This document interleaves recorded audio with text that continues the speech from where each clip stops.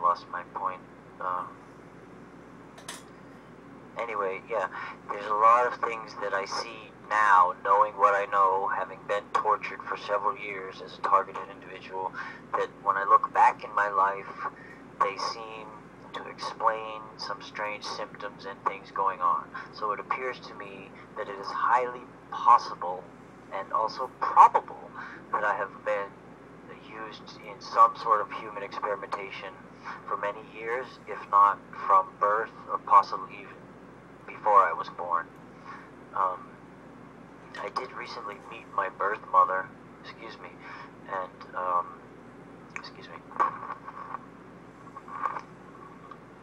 she lives a pretty innocuous life. She lives in a small town by the ocean, and a very small house, has a son. But she told me that she was followed by people in unmarked cars, and had some strange goings on for many years and didn't quite know what it was. When I was born, supposedly she was very sick with toxemia, I believe, and she said that when I was born, the doctors all made this face like, "Oh my God," and she said, what is it? And they said, "Oh, nothing, oh, nothing." It turns out I was born with my umbilical cord tied in a knot, but also if you look at the structure of my skull, you can see very clearly right here sort of an indentation that goes down, almost as if my head had been crushed or possibly opened when I was a youth. The other thing that's weird is my birth mother told me that they would not let her sign the adoption papers. The doctor kept her on the edge, like, "Are you sure you want it? Maybe you should think about it longer," and convinced her not to sign them until after 4 months. So I was in foster care as a neonatal, as an infant for a little over 4 months before I was adopted.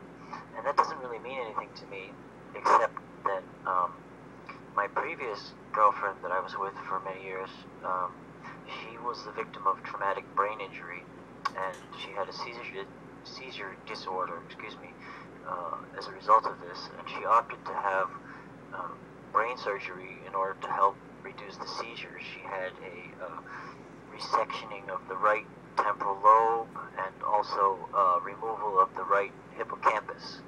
And the reason I mention this is because when they sewed her up and she was healing, it took approximately 4 to 6 months for her, now this is an adult, for her wounds to heal, for the brain surgery to actually heal, and the staples to come out, the screws to come out and stuff. So I think that possibly an infant who had brain surgery or skull surgery, facial surgery, would take about 4 months or so.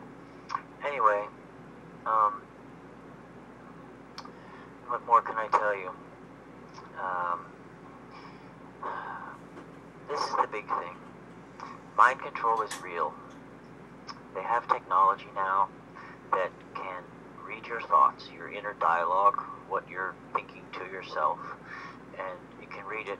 Basically, the computer can read your inner dialogue faster than you can recognize what you're thinking to yourself. It can read that signal, transpose it into text, and send it to text messages on these gang stalkers' telephones around the same time as you are thinking it. A lot of targeted individuals may ask, why is it they know where I'm going to go? How do they seem to know what I'm going to do before I do it? How come they're always there waiting for me when I get there? Those kind of questions. And for the longest time, I didn't believe that they have this technology. I was like the rest of you, no, it can't be. But looking back over the experience, and I've analyzed this experience, everything that I can remember, over and over and over, every way I can look at it. Looking back at the experience, there are several concrete examples where I was thinking something to myself, and the people who were walking along, gang stalk, following me, would be talking about me, and they would mention, what it was I had just thought. There are several examples of it, and at first I was like, it's just a coincidence. But then as I keep looking at it, and I find more and more examples of it, it's quite clear. The technology that they have allows them to see through your eyes. So basically, just like you're sitting at home looking at me on this YouTube video, you would be at the control room looking at what I see through my eyes, or what you see through your eyes, and that's what they see on their screen. They can hear what you hear. They can possibly smell and taste what you smell and taste. I don't know. But they can definitely see what you see and hear what you hear and read your inner dialogue. Okay, that's the first thing. This is with remote neural connectivity. I don't know whether it requires implantation of a bio-nano device. That's a separate issue, and there's a lot to say about that. It is my belief that it does require this, and that's what I was exposed to, a great deal of nanotechnology. Excuse me, I get a panic attack whenever I think about this or talk about it. So we were exposed to a great deal of nanotechnology using strange insects as an infection vector, and it is my belief that some sort of self-replicating carbon nanotubules, they can operate as a semiconductor, superconductor, an insulator, goes into you and is small enough to snake through your veins, through the blood-brain barrier, and wrap itself around the neurons, possibly even replace sets of neurons.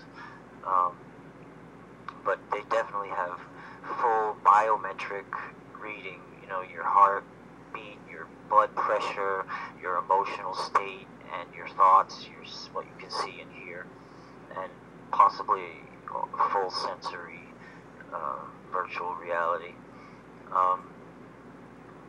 I believe that they can, or they're learning how to work with virtual reality, how to show you virtual reality, but I haven't seen too many,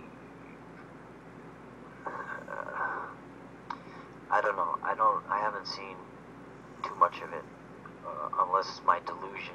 I don't know. I haven't seen too much of it. It does appear that people can piggyback on top of you, and almost to some degree using certain drugs and other electromagnetic technology, sort of push your consciousness to the side and attempt to control you. Anyway, the other thing that's very important to realize, and this is one of the main things, besides the fact that they can see what you see and read your inner dialogue, that same inner dialogue, that voice that you hear in your head when you're thinking to yourself, when you're talking to yourself in your head, that same voice can be, how do I put this? Sometimes your thoughts are not your own, okay? They can literally insert thoughts into your head. I don't know how the process works other than this inner dialogue voice can be synthesized using computers, of course. They will synthesize your voice. So it's either a computer or a human operator using your voice to speak into your mind in an inner dialogue, to the running inner dialogue. On top of that, they seem to be able to affect your emotional state via entrainment, brainwave entrainment, or possibly even direct stimulation of those brain pathways that cause emotions via fine-tuned microwave interferometry, and